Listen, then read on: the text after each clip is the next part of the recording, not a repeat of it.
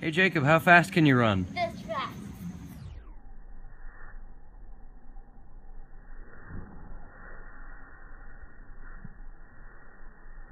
As said in Newton's first law, an object in motion will stay in motion unless acted upon by an unbalanced force. In this case, Jacob was the object in motion, and that conveniently placed shoe was the unbalanced force. Jacob was running since he was the object in motion, and as he was running, he came across the unbalanced force which acted upon him, and caused him to stop moving suddenly, making him fall.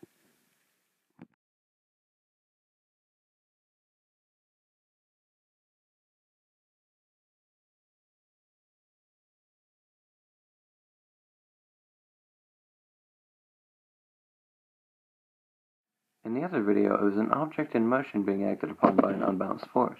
In this case, it was the exact opposite. It was an object at rest being acted upon by an unbalanced force. The golf ball was the object at rest, and the golf club was the object in motion. The golf ball was sitting there, and the unbalanced force was swung and acted upon the golf ball, making it move suddenly.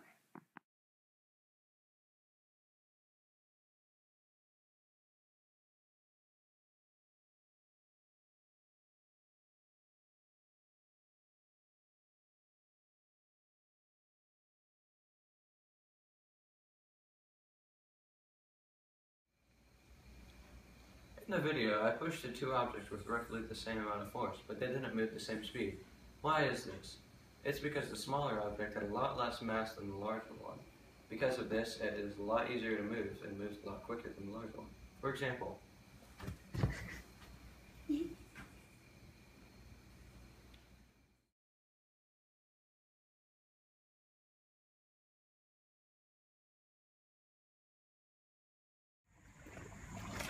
Newton's third law states that every action has an equal and opposite reaction.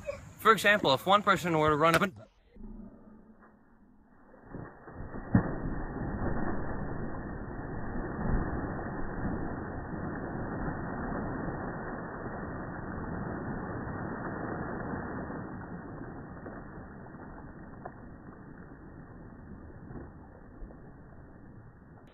As I was saying, if one person were to push another, that applied force would cause the person being pushed to move in that direction.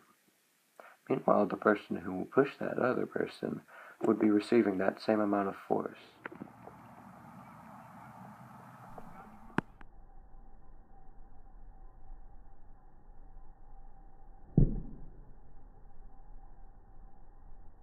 When the tennis ball was dropped and hit the ground and applied a certain amount of force to it, the ground applied that same amount of force to the much smaller tennis ball. This caused the tennis ball to go right back up.